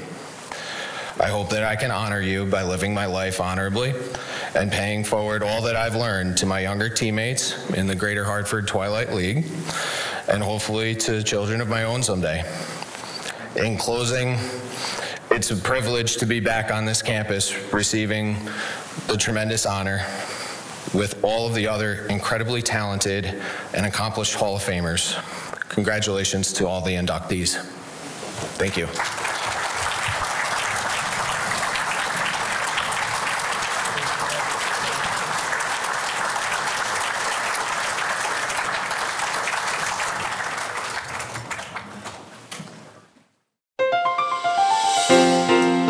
Outside hitter Karen A. Sweet was an athletic four-year member of a women's volleyball program which qualified on an at-large basis each year for the NCAA Division III tournament. Karen was a three-time All-New England selection and competed in the New England All-Star Classic as a senior captain. In her final 3 seasons, she never missed a match. With Karen, Eastern averaged 25 wins a year. Although she was never the tallest player on the floor, Karen quickly developed into one of the team's top offensive threats, using her vertical leap and explosive arm swing to record over 1,200 kills and her athleticism to record nearly 1,500 digs and a record 277 service aces, which still stands. In addition to also playing 1 year of softball and 1 of basketball, the East Haddam native served 2 years as the program's assistant coach and at the age of 24 stepped in as an interim head coach for 1 season. Good evening. My name is Carolina Mendez-Krasinski, and I'm honored to be speaking on behalf of Karen Sweet and her outstanding athletic career at Eastern Connecticut State University. I have been Karen's roommate and volleyball and softball teammate, but most importantly, her sister. While I don't have the list of Karen's volleyball accomplishments memorized, I can share with you how she got here this evening. Karen is a very competitive person. This isn't surprising as she is the youngest of 5 children. Throughout her childhood, her 4 older brothers didn't take it easy on her. She'd follow them and their friends around wanting to do whatever they did. Play baseball, wiffle ball, basketball, tag, you name it. She longed to be part of the group. It didn't matter to her that she was a girl or that she was younger than all of them. No one was going to tell her she could not do something. Fitting in meant she had to play hard, if not harder, than her brothers and the neighborhood kids. This work ethic and determination to do well carried through her high school and college careers in all of the sports that she played. One of the things I've always admired about Karen is her ability to lead. She is a selfless athlete who never focused on her stats or individual accomplishments, but rather on her team. On the court, be it practice or a game, Karen led by example. She was focused, intense, and hardworking, and she expected the same from her teammates. Her words of encouragement and support motivated those around her. As intense and focused as Karen was on the court, she entertained us with her sense of humor, singing and dancing on bus rides, water breaks, and trips. I have many wonderful memories of playing with Karen from high school through college. On behalf of our whole family, congratulations, Karen, on your induction into the Hall of Fame. I know I speak for all of us, including loved ones who are no longer with us, when I say how proud we are of you. Way to go, Sweet. Karen was phenomenal. She was so consistent on and off the court that she brought this whole new level of gameplay to us, and I think she just kept us consistent and not riding that emotional roller coaster. I was living in Crandall Hall, and Karen Sweet was the first person that I saw. And she came in and she introduced herself, welcomed me into kind of like the program, was very just warming. She just wanted to make sure that if I was having any issues with anything or struggling with anything, that I can go talk to her. And it just made me feel more comfortable as a freshman. The qualities that Karen brought were people really just trusted her. They relied on her. They went to her for advice. Like, her mentality never changed as a coach, as a player, as a teammate on and off the court, never changed. She's just so compassionate, sincere, warming, but knowledgeable, not a yeller or screamer, just a lead by example type of woman. Very positive, almost ad nauseum at sometimes, but never overstepped, never yelled at anybody, never lost her temper with anybody. It was always positive, positive, positive. When we made a mistake, she was very positive in terms of, okay, forget it, try again, or you got the next one. So she was always very positive in terms of the comments that she would say, just to kind of make sure that we didn't dwell on the negative. I knew that she would lift me up if I didn't get it to the right place. No matter what, she was going to get that ball over the court. And so as a setter, you really do your best to make sure you're giving them that opportunity to make the best hit possible. But that doesn't always happen. And when it didn't, I knew that she was going to back me up if I didn't give her that perfect setup. I would try my hardest to get the ball to her where she liked it, but sometimes when I was unable to do that, she was able to manipulate herself to be able to get the ball over the net. She just had that I don't know, that thing about her, like, give me the ball, all right, here you go, and she would put the ball down for a point, so I never had to worry. She figured out how to read the opponent and figure out where to be on the court, you know, feel yourself in those open spots where our block wouldn't close. And she would slide right over, you know, and she taught those other players to do the same thing. Karen was an all-around player. She was somebody that you really felt confident in on the court, wherever she was on that court. She was just such a versatile player really good in the front row, she was really good in the back row, she was a wonderful server. So I think in general, wherever she was placed, she made it her job, her responsibility to do the best that she could. She could serve the ball like nobody's business, though.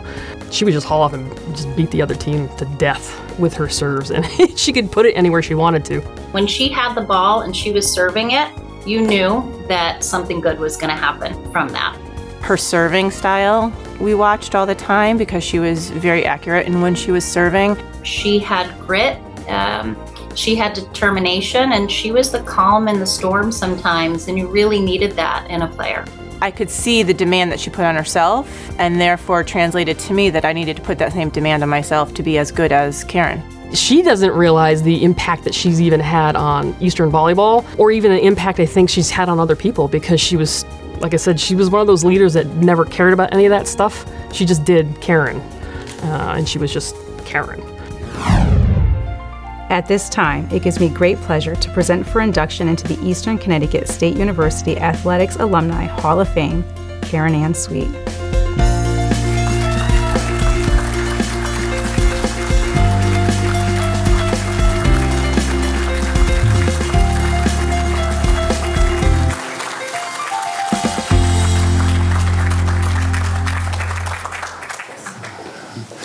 Eastern Hall of Fame inductee Karen Sweet and her presenter Carolina Mendez-Korzinski.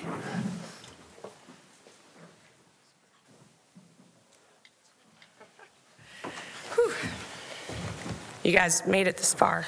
I'm the last one. You guys excited? My first line of my speech says, "Get over your emotions," so I'll do that. This is amazing. What an amazing night. I'm extremely honored to be here tonight. Being recognized for your accomplishments is pretty satisfying. I'm grateful to the committee and all who worked to put this evening together.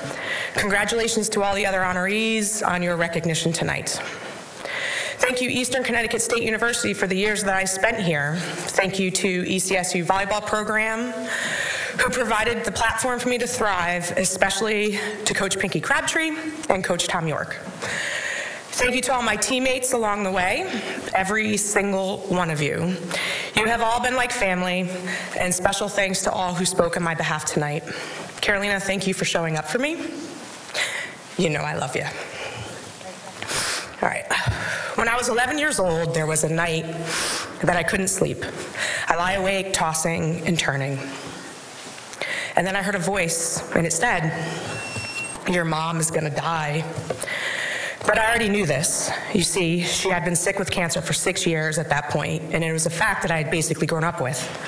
But the voice said, "No, this time, it's real." My mother had been declining, and within a few months of that night, my mom would pass away. But on that night, I lie awake, wondering, what would it be like? How would my life be affected? What impact would this have on me? I made a promise to myself that night that I would do everything I could to not let my mother's passing change the course of my life, that I would still accomplish everything I was meant to, no matter what obstacles came my way. And there were obstacles. Hunger, neglect, struggle. I won't bore you with the sad story of the struggles I faced, but there were many. I need to thank the sport of volleyball for being there for me through it all. It was my mom who brought me to her adult league volleyball games. I remember how much she loved to play. It was Coach Linda Markusich who, when my mom was sick and dying that fall when I was in the 6th grade, she found a way for me to stay after school and practice with the high school varsity team so I wouldn't have to go home to what was happening. And it was volleyball and basketball and softball that kept me from dropping out of high school because the truancy officers were knocking on our door. It was volleyball that gave me the opportunity to go to college, and it gave me the structure to get the grades and graduate. And it is still volleyball that gives me the opportunity to give back to the next generation. I am grateful for all the people who stood in the gaps when I needed it. There are many of you. But tonight, this recognition is about me and the fact that I did it. I did the work. I got back up when I got knocked down. I fought and I continued to achieve. And that goal I set for myself when I was just 11 years old, tonight is one confirmation that I have succeeded. And to end, because he's going to make this short and sweet, I want to quote one highly decorated and successful individual, Snoop Dogg. This quote is from his Hollywood Walk of Fame induction, and it reads, "I want to thank me. I want to thank me for believing in me. I want to thank me for doing all this hard work. I want to thank me for having no days off, and I want to thank me for never quitting. I want to thank me for being a giver and trying to give more than I receive. I want to thank me for trying to do more right than wrong, and I want to thank me for just being me at all times." End quote. Thank you.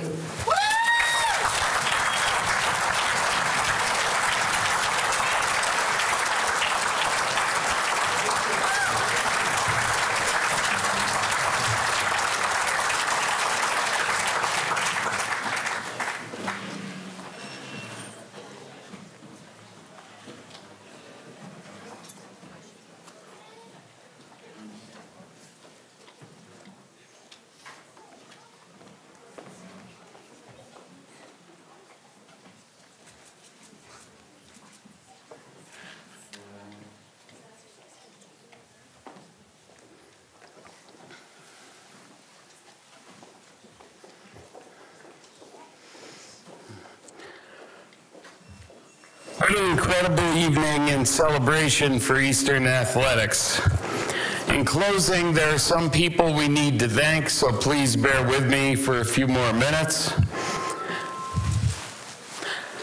On behalf of the committee, I would like to thank the members of the university's administration, the Division of Student Affairs, Institutional Advancement, and the Alumni Association for their continuing support of our Hall of Fame.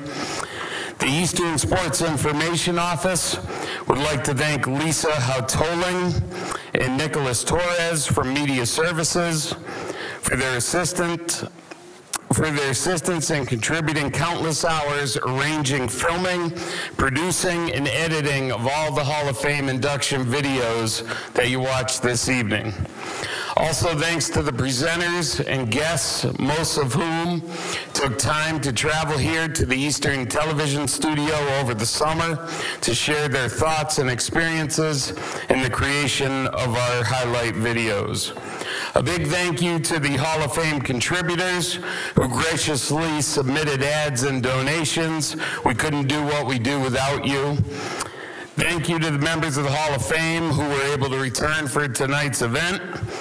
Thank you to Sheila Rujab, Megan Carden, Ryan Rose, and John Beck of Institutional Advancement for their help behind the scenes.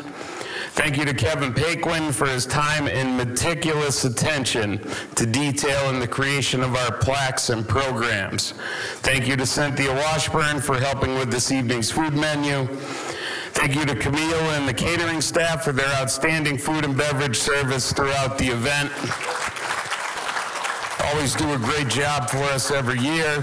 Thanks to the members of the Hall of Fame Committee for their effort throughout this last year. Thank you to Lloyd Weir, Media Services, for his technical support. Thank you to Candace DeAngelis and the Student Center work staff for their assistance with our event this evening. Special thank you to Jessica Pyrick Bennett for taking pictures for us this evening, filling in for Mr. Molta.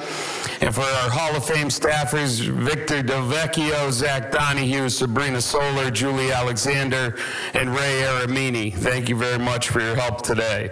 And finally, as always, a special thanks to the Hall of Fame Mafia. You guys know who you are.